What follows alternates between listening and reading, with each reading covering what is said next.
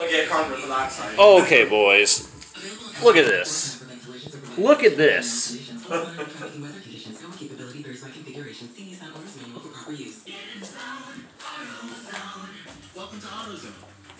Well, that's not all.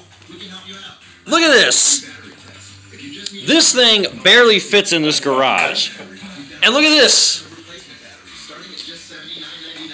This thing, I mean, I'm talking, you can't even fit a sheet of paper between the front of this truck and the door.